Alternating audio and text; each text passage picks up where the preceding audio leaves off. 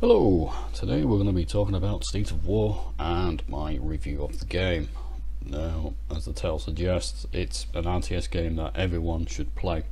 Whoever's a massive RTS massive RTS fan, it's where to begin. Like I said, I've actually wrote a big bloody essay for this. So sit back and relax for like 20 minutes, probably a bit longer, while I chat about this goddamn game. Start off simply. It came out way back in 2001, State of War on PC, and it's got a sequel called State of War Warmonger, which I will give a quick glimpse on that as well, because I might as well. I'm not going to review Warmonger separately because my main focus is State of War itself, the first game, because I didn't play much of Warmonger when I was a kid because it was an absolute swine to play back then. It feels like a lot of people don't know about this game, even though I think it's said there's like 6 million copies. It's on Steam. It's on Steam now again, by the way, guys. I don't think it's ever been on it, or it's recently came on, but it's on Steam, so you can buy an upscaled version of State of War and with the Warmonger combo package. I highly recommend getting it, even to play it full price. As I said, it's, you know, dicky do. Right, so yeah, to start things off, I'm pretty sure I played it probably late 2001 and 2002, because when we first got the family pizza, and one of the few games that I was playing when I was a kid was Ruggles Tycoon 1 and 2. Played Real Tournaments. I very played that because it was quite gory when I think I was 7 or 8, and I was like, nope, that's a bit too gory for me. But obviously State of War, which is a game that me and my dad played a lot. I mean, my dad was worse than me playing this game. He was obsessed. It was and like I said, I've not played this game about 10-15 years properly. I've played it here and there years ago, but I've not played it properly. Obviously that's why I've done a series on it, because it's just and I said I remember a lot of the missions still to this day. As some of these missions I managed to blitz one attempt because I knew exactly what to do. But there was a load of missions I couldn't do, and my dad, being a wizard, was like, boom, he spent like hours trying to do it, and then he blitzed it, and then he did Warmonger, completed that somehow. That guy said, I'm playing Warmonger at the moment, and I'm struggling like shit to do a lot of missions. I've done loads, and there's a couple that I'm like, oh god, it's took quite a few attempts for it to do. But back in 2001-2002 time, I was also playing Command & Conquer Red Alert 1, and obviously Command & Conquer itself on the PS1, so you know, playing that on the console, the State 1 thing was, yeah, I don't know how I played it back then, because obviously I've been a PC player for 10 years now, but still it's a comparison for both games. You know, State 1 came out in 2001, that came out in 97, 98, but obviously I think Red Alert 2 came out 2001, 2002, I think. I don't know the dates. I'm not done Red Alert 2, so I can't comment on that, but you know, the scale for both Command & Conquer series and for State of War it's mind-blowing how different they are. It's absolutely mental. But yeah, I said it's a classic RTS game that has aged. I said it's been upscaled. Even the standard version of the game, it still looks pretty decent for you know, the game's 23 years old, and it's stood the test of time. It's one of the most unique RTS games that's out there to play. So like I said, I'm going to explain full detail on what I said. There's probably details missed out because, you know, I always miss out bits and bobs, but much information I can start off. I'm going to say Emma, like I said, I'm reading notes, and yeah, I always do this when I read notes, keep going, so but yeah, judging by the story, which I've seen a million times but I can't remember to see. Basically there's the AI called the Overmind, basically controls all the military around the world, all the bases, all the army. There's no human interaction at all. It's all AI, all robots. But then basically there's a virus and hacks all the bases, all the army. So then we have to go in as an army to take him out. And bear in mind, I must remember this actually, there's no troops. There's tanks and there's aircraft. There's no troops at all in this game. I've just realised that actually, they're saying that. That's not in my notes. But yeah, the story's basically a very cliche. Oh, it's been hacked. Oh my god, here we go. Better go in. It's a cliche story, but it's, you know, it's can't complain. It's a good game. So started off, I said, there's 22 maps, which dotted. I think one of the not every country, but you know, main country everyone knows that they're scattered around. Obviously, the maps are, you get small maps and you get to the big giant ones, which are, you know, when you get your heavily upgraded tanks, they take forever to get one side or the other of the map. But like I said, each map has their own. No maps are the same. They've got their own unique layout, their unique style, and the more you progress into the game, you get, obviously you can unlock in certain factories, because there's 3 different factory types: the basic one, the medium, and the heavy. So you got the basic one with the little tiny PPUs like the Panzer 3s, I think, and little baby artilleries to the Tech 3, which is the big scary boys, which yeah. And again, I think my favorite unit of this game is the dual artillery unit. You only get that on a couple maps. It's a very rare unit to play in this game, and it has a very satisfying noise. I said I've got a few videos of the series of that. I mean, some aren't even live yet, because I've decided to blitz the route in the middle of me uploading like all the play things. That's why there's like 30 odd episodes of State of War, because I've done every mission the first and starting the second one. You also get an advancer, which is basically a fancy UFO, which you can capture buildings, upgrade buildings, and heal buildings. Depends on what buildings they are, depends if they're upgraded. Some can, some can't. So you can also capture and destroy turrets and obviously the buildings themselves. However, the AI will also spawn anti-air rockets to take you down, and also you can take out the enemy's advancer again. An enemy advancer will have, some maps will, you know, not all maps will have an advancer. You'll have advancer, the enemy have advancer, some you'll have neither. But there'll be cases where you don't have advancer, they do, or vice versa. So it spices things up. So bear in mind you have that to, you know, for your building side of things. You also have an air force, which I mentioned before. So the air force includes fighter jets, which you can't shoot down. You've got big, heavy, I think B-29 bombers, tripler fucking fiery deaths of like rocket things. I can't remember the hell. You know, giant circles, doom, meteorite strikes for whatever reason. Yes, and obviously you have a carry unit to get some reinforcements. We can carry up to 8 units, but you don't get the carries. You don't get the heavy tier 3 advanced units. You get between 1 and tier 2, and it's a basic pick and mix. Sometimes you'll get like just AA units. Sometimes you get medium units, and sometimes you get nothing. I'm not taking the piss. Sometimes you get no units at all, and it's like shit. For turrets, again, it's progressed late in the game. You get like, I think there's 5 different turrets. So you get your old standard 200 little flat pew cannon things, and then obviously you get obviously rocket pods, which obviously take down the advancers and the enemy bombers and all that shit. Take that down. You've got one that fires plasma units and machine gun, and the favourite one, which is deadly, is the one that fires little balls of doom. It's very expensive. It's 1,000 gold, I think it is, and they're very expensive and they do a shitload of damage, and they're kind of terrifying to go against. So like I said, each map will depend on what units you get, what air force you get, and obviously what turrets you get, and obviously advancer. And as I said before, depends on what map you are, depends on the upgrades you can get for the factories, because there's only a certain amount of units, like factories in game, so you have to use knowledge to go around the map to capture, you know, the bases. And yeah, so you know, you've got factories, and then you've got obviously your gold mines, and you've got the AA unit ticky-doos. Now, so I'll move on to a bit more of that shortly. I've got it somewhere down there. Somewhere. I've written the thing twice. Oops. That's it. Reviews aren't my forte, but I'm just excited to review this game, because it's a game that's been on my heart for over 22 years. So I have to.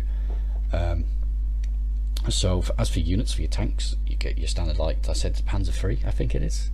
Looks like a Panzer 3.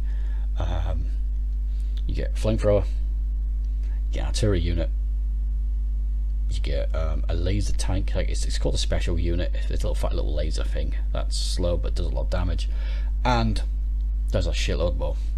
Some maps you get portable nukes, or the enemy as well. So the units that you have that you can get in game, the enemy can also have. So you got to bear that in mind. And sometimes they'll have more superior units than you.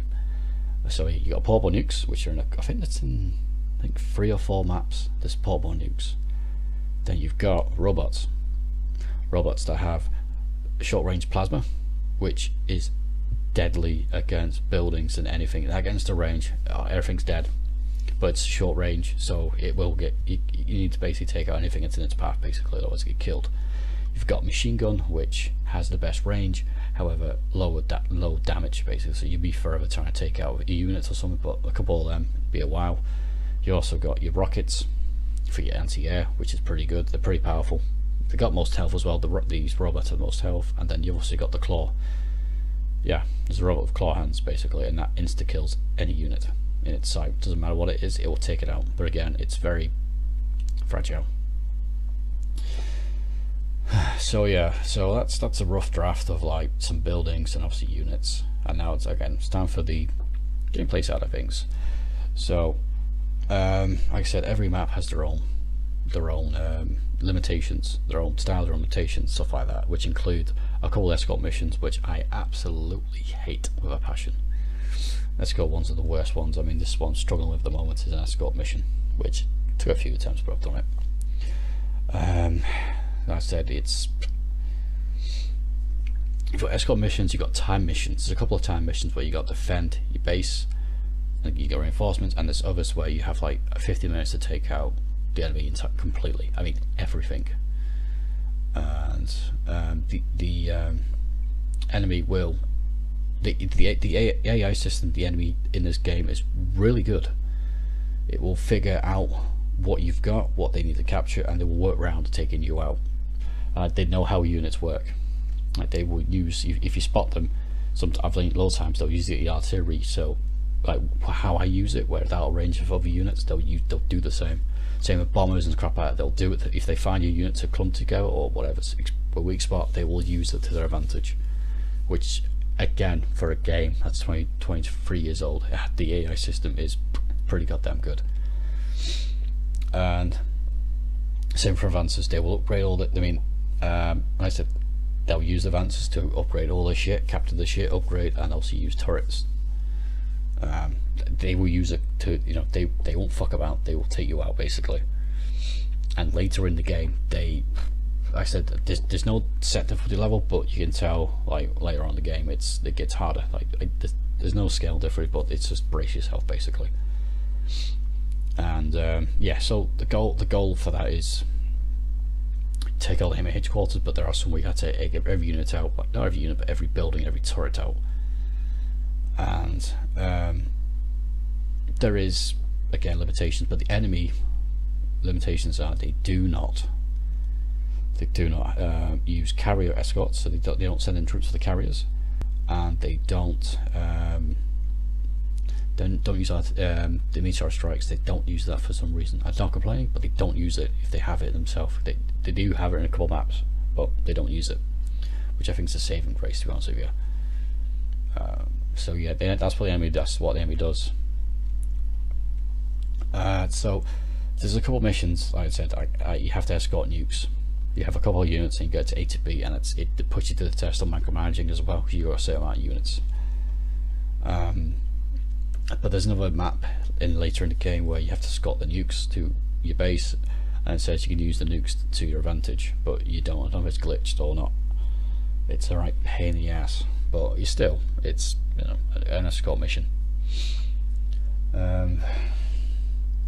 So yeah, as I said, that they rely on micromanaging, so you have to ensure you keep an eye, because then the later maps, the enemy have more factories that have more air units, and they'll have more advances. I think one map they have 4 advances. I think 3 or 4 advances. I mean, on Warmonger they have like 4 in one mission, and it's a twat. And you have 1 advancer and they have 4. Yeah, so brace yourself for that. So yeah, regarding units, they don't cost any money. You just gotta basically keep protecting the unit buildings, and they will. I forgot I mentioned as well the units you have mobile AA units as well, but same rockets, but you know, anti-air. But yeah, so they don't cost any money. You just got to ensure that you keep shitting them out, protect the factory, and they'll keep pumping out units. And yes, you can fill the map with units. As long as your factory's not blocked, you can fill the map. I did that when I was a kid all the time in Japan. I was in Korea and Sudan. I filled the map all the time, and it's not often the AI will, like, the pathfinding will struggle. It's not often. I mean, the pathfinding for the game is really fucking good as well. Again, like, you can have like 400 tanks at one, you know, at one map, and as long as the way's clear, they will go, and it's great. Until you start blocking places up with units, they'll struggle. So yeah, it's and bear in mind with the buildings, like I said, you have certain types of buildings. I see you get gold mines, obviously you need for your turrets, and there's like I think the wind turbines, or like, I don't know if bloody, I can't remember what they're called, but they're like little wind turbine factories, portables, and you have to capture them, because the more you capture them, the quicker units should get shut out, both units and the air units, to your radar systems. So bear that in mind. You see them, take them out quick as you can, because the enemy will have it as well. There's loads of maps where enemy have like 10 of them, and they will shit you until like no tomorrow. So you have to capture that to increase your productivity, and that's it for that. So you've got like I said, you've got all that to deal with. But like I said, anything, there's not a set way to, apart from gold missions, there's no set way to do the mission. You can, if you figure out a loophole anywhere in the map, work with it and figure out calls around it. There's no like you have to do A to B. No, it's while about the game, you can try multiple ways. I mean, there's a couple areas where there is only one way to do it, but it's basically free route. I like, you know, how to basically take out the enemy. So you know, it's I mean, like I said, there's only 22 maps, some are limited, but you can have fun and train different ways around. And like I said, for a game that's 23 years old, it's heavily challenging compared to some like new RTS games that have come out recently. You know, it's and graphic wise, like I said, I think it's a 2D, but the models are 3D, right? You know, the tanks are 2D, but it's 3D. You face down, you know, an angle basically, but you know, they all have their own little noises, their own effects, their own speeds, basically their own personality, and it's great. You know, it's like, oh my god. And like I said, if the enemy have certain tanks only, you know what the pros and cons are. You think, all right, this one need to take out this and this and this, basically, to your advantage. And I said, you have to especially in later missions, micromanage like shit. It's just bear in mind, you can have like 10. I think it's similar to Supreme Commander. I say the scale of the game is similar to Supreme Commander. I know Supreme Commander's got big giant when it comes to square maps, not as big, I think, but the amount of shit you've got in the game, it's like Supreme Commander's scale. You know, it skips a couple steps basically. You know, so yeah, there is that. I know there's multiplayer. I've not touched that. I don't know why I've not touched it. And I know I think there's some mods where you do your own maps, but I need to figure that out, to be fair, for the game. But which would be good to make your own maps, to be fair. I think that's the only thing that's lacking is your own skirmishes. Basically, make your own scenarios. If that had that as a base game, I think this will be the ultimate RTS game. And that's saying a lot. Obviously, I'm a massive Command & Conquer fan. I love Supreme Commander. You know, Command & Conquer is one of the biggest RTS series out there, and I'm like, yes. So you know, that's me saying a lot. And again, there's probably loads of details I've missed out for the game. As it, yeah, I forgot some maps will have buildings that aren't captured, they're neutral. So basically, the first one has to grab it and capture it. However, there's a thing that in the game where if the enemy take out all the health, and then if you do the last couple of hits, you'll capture the building. So use that as your advantage. But that's the thing here, we've got to cap any building that's not owned by the enemy, prioritize capturing them, and then, but some maps you have to prioritize what to capture first. Like if there's gold mines, capture gold mines, but if there's factories, capture factories, but if there's radar systems, capture them first. So you start getting some air units saved up.